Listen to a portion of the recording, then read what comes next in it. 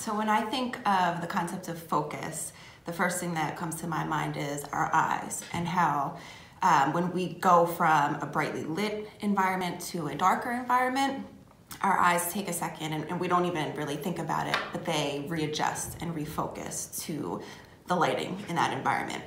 And our minds can do the same thing. And so when I think of focus, especially in high stress situations or conflict situations that can be really uncomfortable, I think about it as refocusing my mind. And that refocusing requires being aware of what I'm in control of and what I'm not in control of.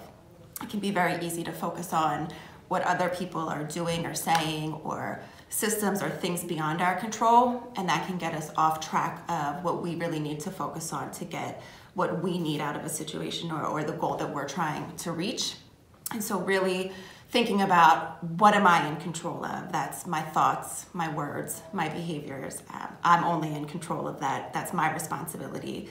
And really a lot of positive self-talk to remind myself that I am in control. I can handle this situation.